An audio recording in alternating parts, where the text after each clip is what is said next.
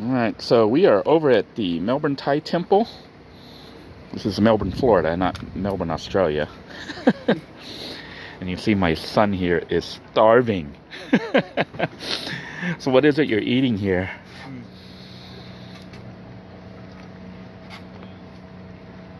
Okay, food in his mouth. This is pad Thai. Pad Thai, and it's basically noodles with kind of a nice Swedish sweet sauce. And it's got carrots and what's that? Bean sprouts and peanuts and then, and you got this satay, is chicken, and then pork. Chicken and pork satay. You know, normally you dip that in like peanut sauce. Do they have any peanut sauce?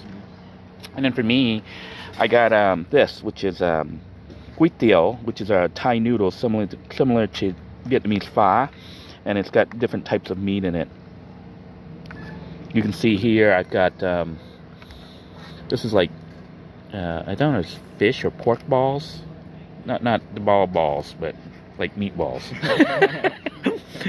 And it's got beef and pork, I think, and I put in a ton of peppers. I don't know if you can see the chili peppers, and also the sauce. So the red meat is the pork, the brown is the beef, and these are like, I think they're like fish balls or pork balls, like meatballs. Anyhow, I hope you enjoyed this video. If you are in the Brevard County, make sure you check out the Melbourne Thai Temple. You can Google Melbourne Thai Temple, and you'll be able to come by here.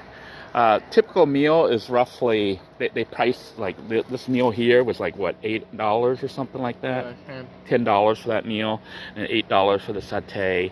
I think mine was something like $15 or $18, something like that, for the soup.